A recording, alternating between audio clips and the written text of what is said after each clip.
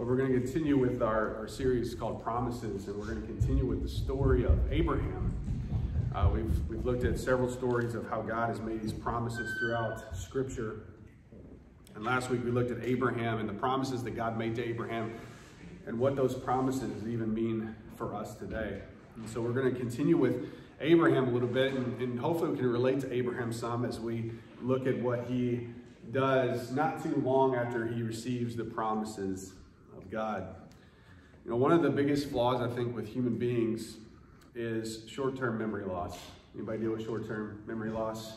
Yeah, like every day, you know. What was that? Yeah, right. You know, when you walk from one room to the next and immediately forget why are you even in here, you know. Can't tell you how many times I do that. I walk in and go, why did I come in here? I have no idea why. Like I was out with Caven yesterday, and we went to a record place, and then I needed to go to Target because there was like only 3 things I needed from Target. I could not remember why I needed to go to Target. As I'm driving there, I'm like, I guess I'm going home because I have no idea why I need to go to Target. And as soon as I get home, I'm doing something else, and I'm like, oh, yep, that's why I needed to go to Target. It was like, okay, let's get back in the car. I've got to go back. I got to go to Target to get some things. But this short-term memory loss just drives you crazy, doesn't it? Short-term memory loss is nothing new to humanity. In fact, I think short-term memory loss is something that plagued God's people all throughout Scripture. You know, they were quick to forget what God had done for them. That's why God would always remind them, remember what I did for you. Remember what I did for you. Remember, we started this series looking at the Exodus and the promise that God made to them in the Exodus and delivering them out of slavery. And all throughout Scripture, he kept telling them, remember, I am the God who delivered you out of slavery. Because they had a tendency to forget. But God never forgot. God was always faithful to the promises that he made. And when it comes to Abraham, Abraham was no exception to this short-term memory loss issue. Abraham was called by God to come out of his homeland, and we looked at that last week. He came out of Ur, the Chaldeans, the ancient predecessors to the Babylonians. So Abraham himself wasn't even an Israelite. He was Babylonian originally. But he was called to go to this land that God would show him. And God promised Abraham several things when he called him out of this homeland. And we looked at those last week. But it wasn't too long after that Abraham forgot the promises that God had made him. Because when life got in the way, Abraham forgot. How many of us can relate to that? When life gets in the way, we tend to forget. We tend to forget what God has done for us. But thankfully, God is not hindered by our forgetfulness, nor does he forget his promises that he makes to us so easily. In fact, he makes sure that he won't forget by sealing his covenants to make sure that he would never forget them, even if he could possibly forget them, which he can't. It's not his nature.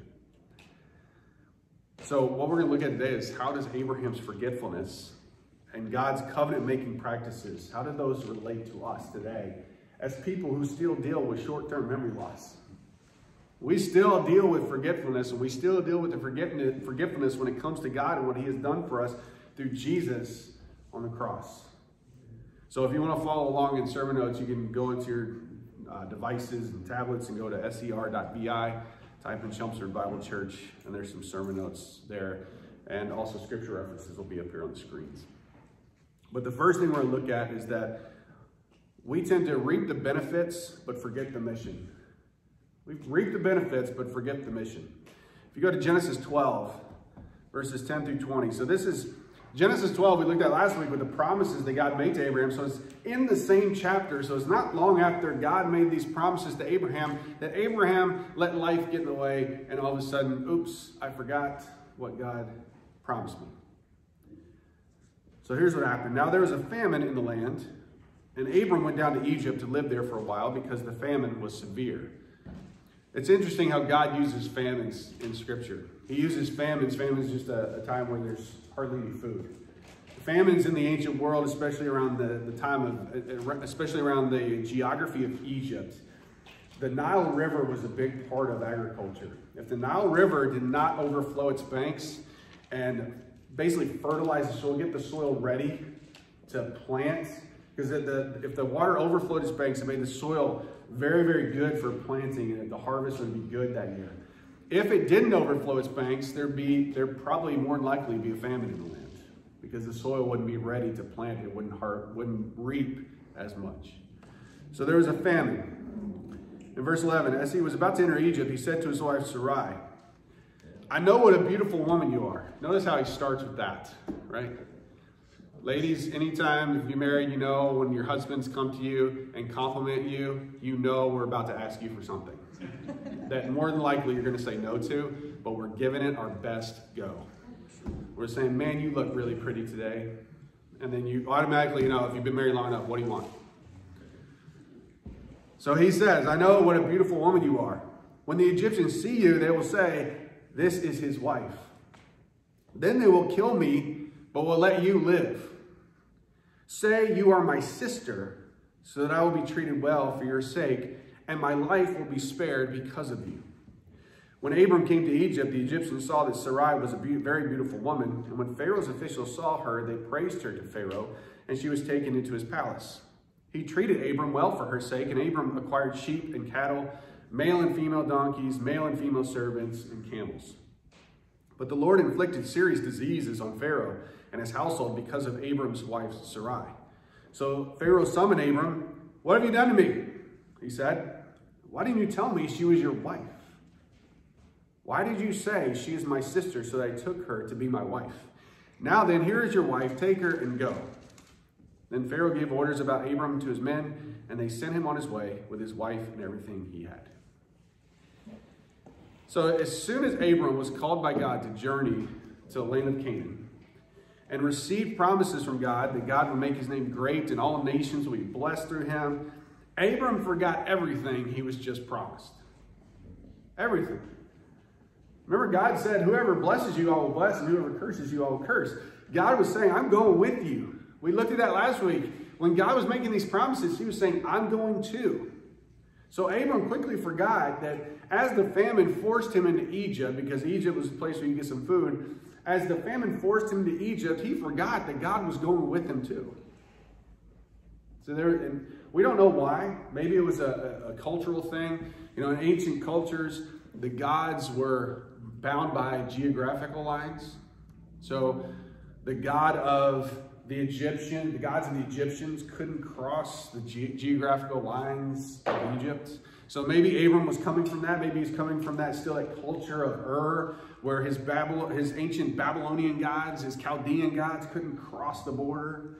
And maybe he thought, well, this God that called me, maybe he can't cross the border into Egypt. Maybe his power doesn't work there. Whatever it was, Abram quickly forgot that God said, whoever blesses you, I will bless. Whoever curses you, I will curse. I will go with you.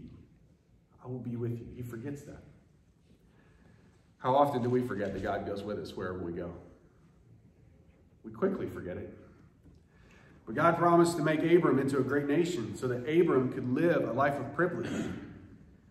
God promised to make Abram into a great nation to carry on the story of the promised seed who would come to redeem mankind. Because remember, ever since the Garden of Eden, God was on a mission of redemption. He always has been, he still is. He's on a mission of redemption. And we've been seeing that as we go through these promises and these different stories where the promises show up. God is narrowing down where that seed is going to come from. So right now we're in the midst of Abram. We know that that seed is going to come from the line of Abram, who would later be called Abraham. So God's not going to just abandon Abraham to the Egyptians and have him killed. Abram doesn't need to go into Egypt and take matters into his own hands, which we know that Abraham had a tendency to do that, if you know the story of Abraham. So when this famine forced Abram and Sarai to journey to Egypt, what is interesting is that a famine is usually not a man-made event. It's not like somebody just decided, let's have a famine in the world. Famine is uncontrollable. It's a force of nature. You do not have much control over that. But why did this famine happen right after God made these promises to Abram? I think one of the reasons could be that God wanted Abram to understand God's mission in this world. He's pushing Abram to Egypt. He's like, yeah, your ancestors are going to inherit the land of Canaan. They're going to live there, which is modern day Israel. They're going to be there. But you're not. You're going to be this wanderer and this sojourner. So what I want you to do is wander into other nations and tell them about the goodness of God. Be on mission. See, Abram was not just sent to go live in a land. He never actually lived in the land of Canaan. God showed it to him and said, you see this land? Your ancestors will have it, but you'll never live here. You'll always be a wanderer. And you read that and go, well, that's kind of mean. Why would you call him out of his homeland where he was good, he was comfortable, and take him to a land that he could never go into? Because that wasn't Abram's purpose. That wasn't his mission. His mission was to be a wanderer. His mission was to be a sojourner. His mission was to be a traveler, a nomad for the kingdom of God. He points to another nomad who comes along, who would be the seed of Abraham, known as Jesus. Remember, there were people who came to Jesus and said, hey, let us go follow you. I want to go follow you, Jesus. And Jesus goes, the Son of Man has no place to lay his head. You know, foxes have holes, birds of the air have nests, but the Son of Man, the Son of God, God himself, I don't have anywhere to lay my head. You sure you want to live that life? This is the life you're asking to come into. You sure you want that? Jesus was nomad even in his own homeland. He traveled all around because he was on mission for the kingdom of God. Abraham was on mission for the kingdom of God, just Abraham forgot it. He quickly forgot it. As soon as Abram entered Egypt, he lied to Pharaoh about Sarai. He said that Sarai was his sister. Now, ladies, how would you like your husband to say that about you? You go to a foreign land and say, you know, they're going to think you're beautiful here, so just say to my sister. Because I don't want to die. Okay? How would you like it if your husband threw you under the bus like that? I mean, I don't know. I'd like to, you know, we don't always get the nuances when you read scripture in these stories. I'd like to see Sarai's reaction when Abraham told her that. I'd like to see that maybe look of death on her face, like, I'm going to kill you. If Pharaoh doesn't kill you, I'm going to kill you. But that's what he told her. Because Abram was thinking about himself. He wasn't thinking about the mission. He wasn't thinking about protecting his wife, which he kind of follows in the footsteps of Adam, right? Adam just lets the serpent talk to his wife and never says anything. Never says anything. But God intervened because God was more concerned about the mission than about Abraham's selfishness. Abram wanted to reap the benefits of the covenant, but he forgot the mission of the covenant. This seems to be the message of the American church sometimes today. We want the blessings from God, but when it comes to living out the mission of God, we start making excuses. I don't know if I can do that. That really doesn't fit in my lifestyle. That doesn't fit in my routine. I don't know if I can do that. I don't know if I can just really put that in. I really have a busy schedule, God. You know my schedule, Lord. I pray about it every day. I just don't have any more time. But yet we go to God and say, can you give us this today? Can you give us that today? Can you give us this? But yet when God says, yes, I'll give you that for the mission. I don't know. That's a lot. That's a lot to ask, Lord. That is a lot to ask. I don't know if I can do that. You see, God has always been about reaching the nations with his message. He's always been about furthering his kingdom, spreading his kingdom to all the nations. If you look at Ezekiel chapter 38, verse 23, this is what is said in Ezekiel. And this Ezekiel prophesied during the time when the southern kingdom of Judah is being taken into captivity of Babylon. And you've got Jews there who are like, what are we going to do? We have to go into this Babylonian nation. We don't know that culture. We don't believe in their gods. We don't believe in their practices. We don't believe in anything that they do. And Ezekiel is called to preach to them, to speak to them, to prophesy to them. And this is what God says to the prophet Ezekiel in verse 23 of chapter 38. And so I will show my greatness, this is God speaking, and my holiness, and I will make myself known in the sight of many nations. Then they will know that I am the Lord. See, even in the midst of exile, when the Israelites are being punished for forgetting God, for forgetting his promises, for forgetting his covenant, and they're brought into these foreign lands, God says, I want you to go. I want you to go into those foreign lands. And I want you to build lives, build homes, pray for the peace of the city. I want the cities you're going into to be blessed so that they may know me. If you look at Romans chapter 16, verses 25 through 26, this is what Paul says to the Roman church. And you know, the Roman church is in the midst of the Roman Empire. And this is what Paul says to them. Now to him who is able to establish you in accordance with my gospel, the message I proclaim about Jesus Christ, in keeping with the revelation of the mystery hidden for long ages past, but now revealed and made known through the prophetic writings by the command of the eternal God, so that all the Gentiles might come to the obedience that comes from faith. To the only wise God be glory forever through Jesus Christ. Amen. This is like this doxology. It's like his ending. He's ending this letter. And he's saying, look, here is the mystery that is revealed. That all people everywhere may know Jesus. That's the great mystery that's been revealed. And that's always been God's heart. The mission of God has always been to spread his gospel to the nations. Because when Adam and Eve were kicked out of the garden, they were put on a mission, they were put on a journey. And we've been on that journey ever since.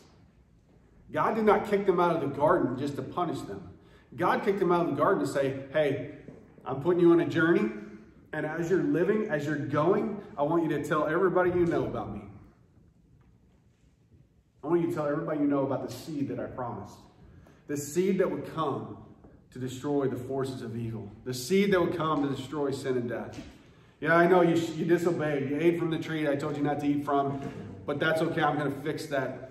But as you're living life, as you wait for that day where I'm going to fix it, I want you to tell everybody about me. So when Abram lied to Pharaoh, he put the mission at risk. And that's why God intervened. See, God was concerned about Abraham, yes. He was concerned about Sarah, yes. But he's more concerned about the mission. God intervened because he was not going to let his mission be thwarted by human selfishness. And he never will. He never will. Even if you look at the cross of Jesus, the Jews showed lots of human selfishness. This rabbi, who's this rabbi that's taking all of our attention away? We are the religious leaders. We know who God is. We know how to teach about God. This guy doesn't. He's from Nazareth. Nothing good comes from Nazareth. He's a carpenter's son. What does he know? He's taking all the attention away. The Pilate goes, what do you want me to do with him? Crucify him. Get rid of him. Because it's all about us, not about him. You see, God intervened. They just didn't realize it was God who was intervening. Jesus willingly went to the cross. He willingly submitted to human selfishness to combat human selfishness, to remind us of the goodness of God. You see, God wants to bless us, but he wants to bless us in light of the ongoing mission of the gospel.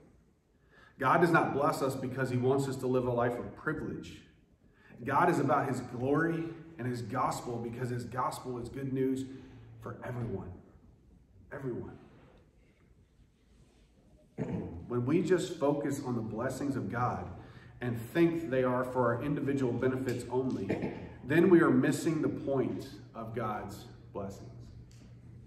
Now, does God bless us because he loves us as a loving father and he wants to bless us just because? Absolutely. Absolutely he does. But any time those blessings come, we need to say, all right, God, what do you want me to do with this? And he may say, hey, I just want to take care of your family right now. I just want to take care of you right now. But he may say at other times, I need you to help them. I need you to go here. I need you to do this. You know, that extra money I gave you. You know that tax return I gave you and you didn't expect that big of a tax return? This is what I want you to do with it.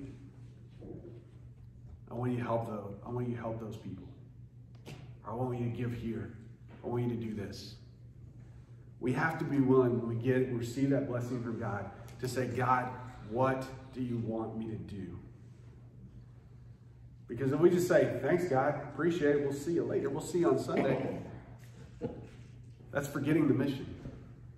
That's just reaping the benefits, but forgetting the mission. Because we are like Abraham. Whether we want to admit it or not, we are much like Abraham. This world is not our home. We are wanderers, we are sojourners, we are travelers. We're just passing through. And as we're passing through, what did Jesus tell his disciples before he ascended into heaven? Go and make disciples. That word go, as you're going, as you're living life, make disciples. We can't forget the mission. And the reason we can't forget the mission leads into the second point I want to talk about this morning, is that God takes covenants seriously. God takes his promises, his covenants very seriously. You go to Genesis 15.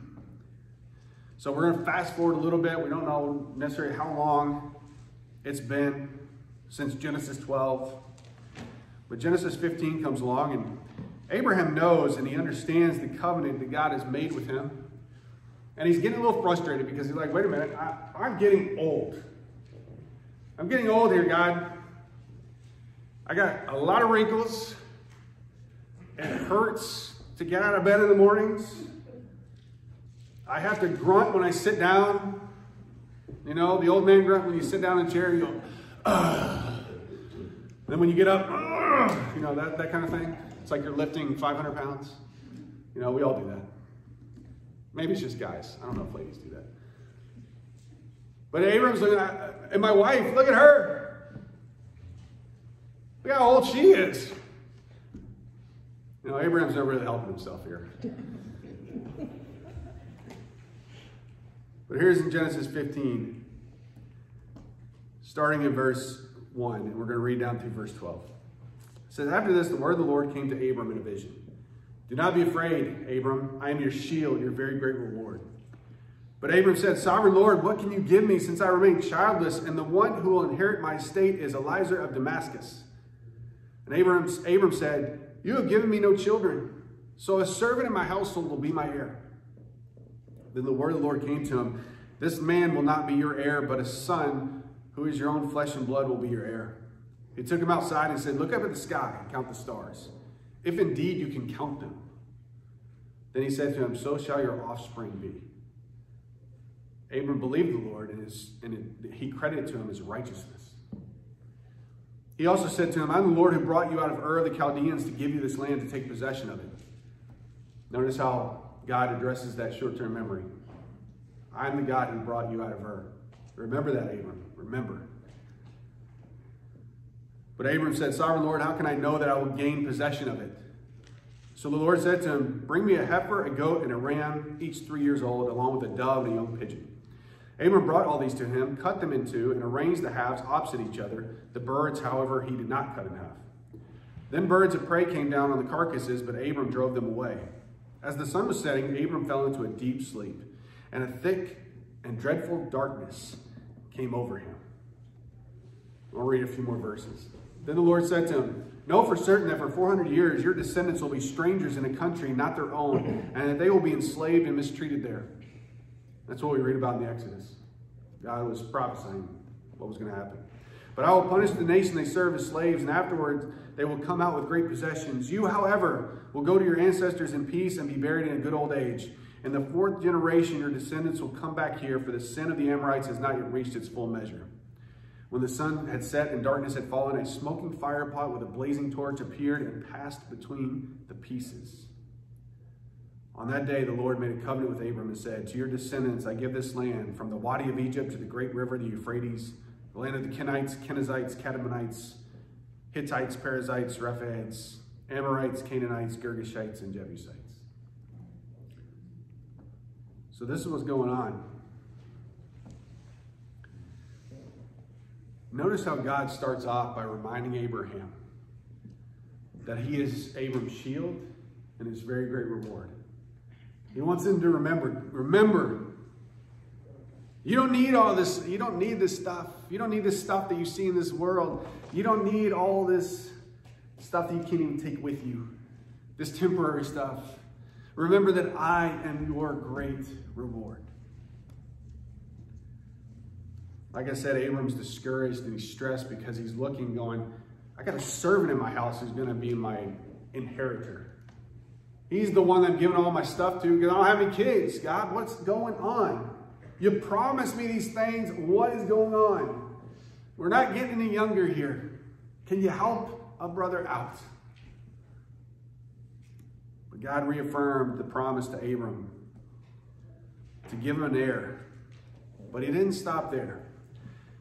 He promised to give him so many descendants that he would not be able to count them. Not be able to count them. And here's the crazy part of this. Here's how this relates to us. When God was saying, I'll give you so many descendants that if you want to try to count the stars, go ahead, because you probably can't. Because you ever tried to count the stars? It takes you about 2 seconds to forget which star you just counted, because they're all right next to each other. So Abram is like, God is like, if you want to count the stars, go ahead. That's how many your descendants will be. And here's how that relates to us. God wasn't necessarily talking about his physical descendants. Remember what God promised Abraham? I will make you into a great nation. All peoples on earth will be blessed through you. And Paul wrote in his letters and he says, look, here's the deal. You want to be part of God's family? Then be like Abraham, who believed God and was credited to him as righteousness. And you can be sons of Abraham and daughters of Abraham. So when Abram believed that what God had told him, God wasn't done yet. God wanted to really reaffirm this covenant, and he wanted to show Abram, this is how serious I take covenants. So God told Abram to take a heifer, a goat, a ram, a turtle dove, and a young pigeon. All of these later, when you get to the tabernacle was the temporary tent that they used for the temple. The temple would come later. And all of these animals were used in the different sacrifices at the temple or the tabernacle, depending on how much money you had. You know, if you brought a heifer, you're probably well off. If you could only bring pigeons or turtle doves, not so much. Guess what Mary and Joseph brought when they first brought Jesus to the temple? Brought doves, because they weren't so well off. Jesus born in poverty to make us rich. But here's what happened. God told Abram, I want you to take these animals. And Abram took them, and he cut them in half. This is crazy, bloody story. You know, you see this in a movie. It's probably like parental guidance is strongly suggested. So he cut these animals in half and puts them on each side of this path. Now you're thinking, why in the world are you doing this? This is gross. Because that's how, in ancient times, if kings were making covenants with each other, promises with each other, agreements, peace treaties, these kings would have these animals, an animal cut in two. And each party involved in the covenant or the treaty would pass through the animal halves. And by doing that, they were saying, may the same thing be done to me if I break this covenant, if I break this promise. So God is saying, this is how seriously I'm taking this covenant, Abram. Cut the animals in half. We're going to do this. But here's the crazy part of the story. God and Abram and all of Abram's descendants are entering into this covenant. But God is the only one that's going to keep it. And before Abram could do anything else, once he prepared the animals, God put him to sleep. God was the first anesthesiologist. Put him to sleep. Now, why would he put Abram to sleep? Because God did not want Abram to pass through those animal halves. Because he knew Abram and all of his descendants, all of us after him, you can't keep this covenant. You can't bear that burden. You cannot bear the responsibility of passing through these animal halves because it'll take 2 seconds before you're supposed to be cut in half. Because you'll break it. And when Abram saw in this vision, this dream, the smoking fire pot, this flaming thing pass through these animal halves, that was God passing through. And God was saying, I'll take the responsibility. I'll take the burden. Remember we looked at Noah, and I said that some commentators, some scholars think that the rainbow is the sign of the covenant because God was laying down his bow because he was done shooting the arrow on the earth. He said, I'm not going to shoot any more arrows on the earth. I'm going to lay down my bow so that the arrow is pointing back at me. And if I break this covenant, if I break my promise, if I send a flood to destroy the earth again, may the arrow be shot at me. And God was saying, if I break this covenant, Abram, may I be cut in two. May I be cut in two. You see, God knew that beforehand he wanted to keep Abram from passing through the animal halves. God was willing to take on the covenant responsibilities and even the covenant curses upon himself because he knew that both responsibilities and the curses were too much for Abram and all of his descendants to bear. If God wanted us to bear these responsibilities, he would have never sent Jesus. He said, you guys got the law. You better keep it or else you're going to be cut in two. Good luck. That's not how God works. In Galatians chapter 3, verses 6 through 9, this is what Paul writes to the Galatian church. And Paul uses the story of Abraham to explain the gospel truth to them. And he says this. So also Abraham believed God and was credited to him as righteousness. Understand then that those who have faith are children of Abraham. Notice it says faith. Has nothing to do with blood. Has nothing to do with your genetics. Has nothing to do with your DNA. He says all those who have faith are children of Abraham. Because these Gentiles, these Galatians had heard from Jews probably their whole life, you'll never be welcomed into the family of God. You'll never be sons of Abraham and daughters of Abraham. We are. Because we have his blood running through our veins. And Paul comes in and says, no, they're wrong. They're wrong. It's those who have faith like Abraham. Verse 8, Scripture foresaw that God would justify the Gentiles by faith and announce the gospel in advance to Abraham. All nations will be blessed through you. So those who rely on faith are blessed along with Abraham, the man of faith. You see, these Galatians were being told by some Jews, you have to be circumcised in order to believe in Jesus. You have to be circumcised in order to be part of the family of God, to be part of the kingdom of God, to be part of the people of God. You have to go through that physical act. And Paul wrote to them and says, who told you that? Who confused you? Who got you off the wrong path? Because whoever told you that is wrong.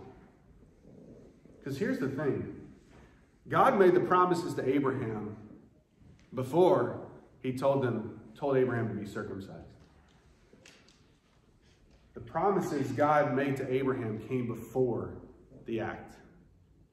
God just told him to do that as a sign of the covenant. Because if you look at Genesis 12 through 15, you don't see any circumcision mentioned. But if you get to Genesis 17, that's where it comes in. If you look at Galatians 3, 13 through 14, just skipping down a few verses, this is what Paul says to the Galatians. Christ redeemed us from the curse of the law by becoming a curse for us. For it is written, cursed is everyone who is hung on a tree. He redeemed us in order that the blessing given to Abraham might come to the Gentiles through Christ Jesus, so that by faith we might receive the promise of the Spirit. He says, you want to be part of the family of God, you want to be part of the people of God, believe in Jesus through faith. That's it. Put your faith in Christ and you are part of the family of God. Jesus is the same God who passed through the animal halves. He's the same one. He passed through those animal halves, pointing to what he would do for us on the cross, where his blood would be drained completely from his body and he would be dead, taking upon him the curse of the covenants. Jesus died on the cross as an innocent man, innocent of breaking the covenants, but yet he took on the curse for us. And he says, I will take on the curse of the covenants for them. I know they broke it, But I'll die for him. I'll take the punishment for him, as though I did. Because of all this, all who believe in Jesus are set free from the curse of the law and made alive in Christ. The curse of the law brought death because the law defines sin, and sin brings death, but the cross brings life through the one who was cursed upon it. Jesus came to show us just how seriously God takes his covenants. He takes them so seriously that God was willing to do anything. And when God passed through those halves that Abraham prepared, he was pointing to how far he was willing to go. He was saying, I'm willing to die. I'm willing to die. If you break these covenants, which you will, I'm willing to die for you. I'm willing to die and take that curse, the covenants, upon myself. He was pointing to Jesus. He was pointing to the seed that would come from Abraham. See, God was willing to send his son to seal the covenant promise forever. He was willing to be cursed so that we wouldn't have to be. So in closing, let us not just reap the benefits of the covenant and forget the mission. We're always going to suffer from short-term memory loss. We always will. But let us look to God and say, God, how can I be on mission for you today? And know how seriously God takes the covenants. God was willing to take upon himself the curse of the covenants so that we wouldn't have to. Amen? Amen. Amen.